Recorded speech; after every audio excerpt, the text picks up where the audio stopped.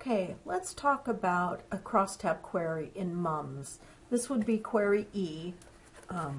As you know, I didn't have those named right, but I fixed them. I fixed my query, so E is missing. So I'm going to create a crosstab query. So crosstab queries are a little bit different. If you have large amounts of information and you're trying to organize it in different ways, sometimes crosstab queries help. We're talking about the customer table here, and the book says create a create a crosstab query that totals the customer's balance amounts by postal code. So balance amounts, so I'm taking it its balance, and it's the customer name, the postal code and supervisor. So we need these three. We need postal code, we need balance, and supervisor number. So the first choice we have to make is which field value do you want as your row heading. So what's going to go here? And it doesn't really tell us if it's the supervisor or the postal code. So I'm just going to start with postal code and send that over and say next. And then what do you want as your column headings? So what it goes here. So we have postal code, now we need supervisor number, and then next.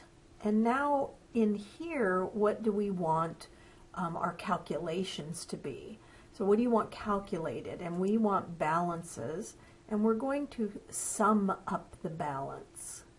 Not average or count, but just sum. Next. So I'll just leave it as customer crosstab 1. I named it differently, and I'll show you that in a second. So when we view it, here we're viewing the total balance, and here's our supervisors. So each supervisor has a number, and here's the total balance. Here's our postal code. So I didn't know whether it wanted us to do it this way by postal code or by supervisor. So I did it both ways. So I put my supervisor as my row and my postal code as my columns in this one. So here's my supervisor, and here's my postal codes or zip codes. So to me, and here's postal code, and that's the one I just created here. Postal codes, supervisor, postal codes.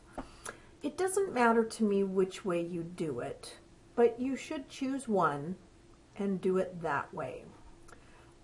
They're both, really, they should be the same. Supervisor 26 should have a balance, if we added those up, of 2485. I'm not going to do it, but I'm hoping that would equal 2485. 2020, yeah, it might. Well, it should. Okay. So do it one way or the other. Pick one, the one that makes most sense to you, that's fine. And you're going to name it query E. Now, it automatically wants to call it crosstab query. So you would have to do a file save as an object, and you're going to name it as query E. Query E. Now, when you do this, a crosstab query, as you'll notice, the crosstab query has a different look to it than a regular query. So this is the query design, and these are the crosstab queries. So you instantly know it's a crosstab. Oh, look at, I've made it a whole bunch of times. So I can get rid of that and get rid of that. All right.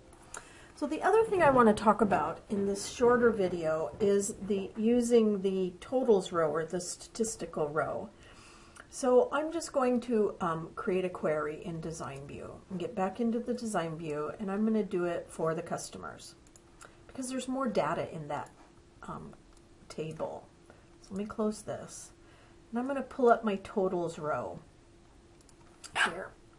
And this totals row, you learned in your book, has different ways to automatically sum, average, count, those kind of things. So let's have, and you have to be careful in this using these statistics, because this is the common error I see. The book will say show the balance for all customers. So people will go customer number, customer name, balance, and they'll use their totals row to do the sum. Okay?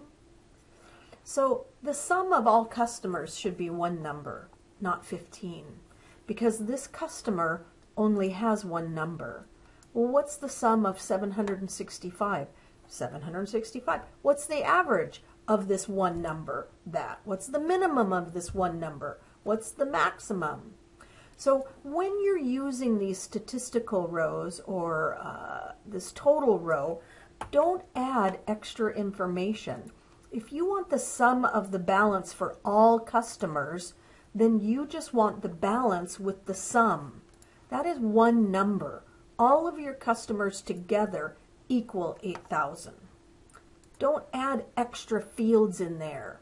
Now I could add amount paid, and I could say I want the average of the amount paid, because maybe I want to somehow get the average up to $1,000 for each customer. So I have some goal for my supervisors to increase their sales, or whatever it is we do in our company.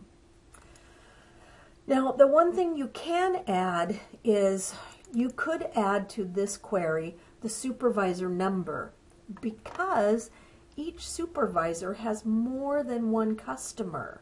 So I can sum up all of his customers. I can average all of this person's amount paid. So I'm going to run it. So there's 3 supervisors, but we have 15 customers. So the average amount for our supervisor 26 is 500 and 29 is 900. Ooh, I say, how can I get 29 to mentor 26 to get that amount up? And the sum of the balance, we can see 29 is doing pretty well. So you can add the extra fields if it doesn't interrupt the sum or the statistics that you're doing. Does it have more than one,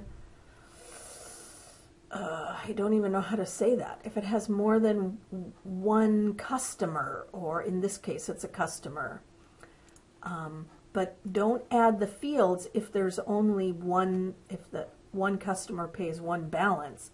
You don't need a statistic on that one number. All right. So just keep that in mind as you're going through your other 2 databases. You don't have to do this for moms, so I'm going to close this and not save it. All right, so this is the end of this, this query video.